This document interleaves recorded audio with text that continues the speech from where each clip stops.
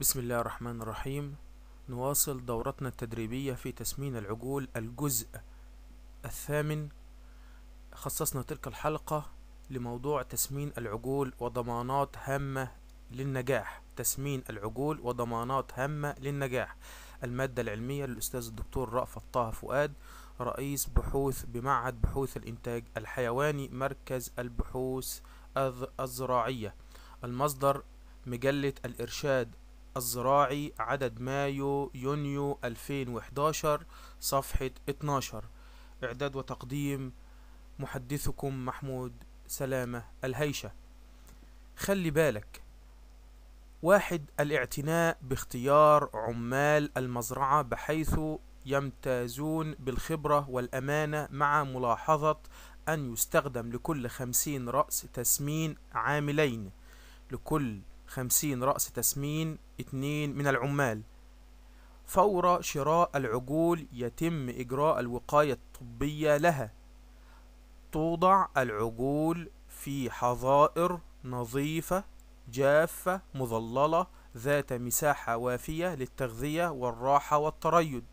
يفضل أن تكون العجول مخصية حتى تكون هادئة قليلة الحركة، وبالتالي تستفيد من الغذاء وتزداد معدل نموها اليومي، وتصل إلى وزن البيع مبكرا بحوالي 20 إلى 30 كيلوغرام عن العجول الأخرى، كما أنها تمتاز بلحم جيد الجودة لوجود عروق الدهن بين الأنسجة العضلية مما يزيد من 8 كيلو اللحم.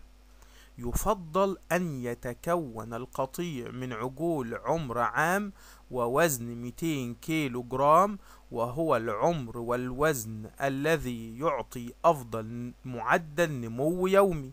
يفضل أن يتكون القطيع من عجول عمر عام ووزن 200 كيلو جرام، وهو العمر والوزن الذي يعطي أفضل معدل نمو يومي.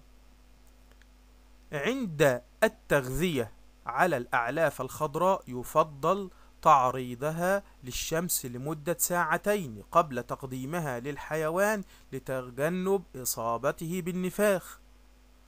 يجب وزن الحيوان كل 15 يوم، فإن كانت الزيادة أقل من 25 كيلو جرام شهريا، أي 800 جرام كل يوم، يتم استبعاد تلك الحيوانات فورا ببيعها والتخلص منها. ينصح بوقف التسمين فورا في حالة ارتفاع تكاليف الإنتاج عن سعر البيع. عند ارتفاع درجات الحرارة الجوية ينصح بالإسراع بوضع العجول تحت مظلات خشبية مع تقديم الماء البارد النظيف وإضافة محلول اليوريا والعناصر المعدنية والخميرة في العلائق بهدف زيادة النشاط الحيوي للحيوانات، وحتى تقبل على الغذاء بالكميات المطلوبة والمقررة. الأوزان الاقتصادية لبيع الحيوانات، أي وزن التسويق، هي 350 كيلو جرام للعجول البقري البلدي، و450 كيلو جرام للعجول الجاموسي والبقري الخليط والأجنبي. يفضل إتمام بيع العجول في داخل المزرعة وعدم نقلها إلى أماكن بعيدة لبيعها حتى لا نتسبب في نقص وزنها.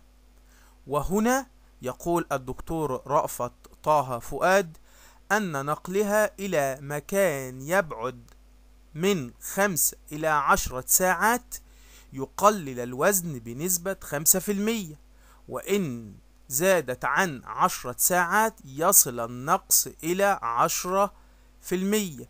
النقطة الأخيرة تقول أنه يفضل أن يتم بيع العجول داخل المزرعة ولا ينصح بنقلها حتى لا ينقص وزنها. وشكرا وإلى اللقاء.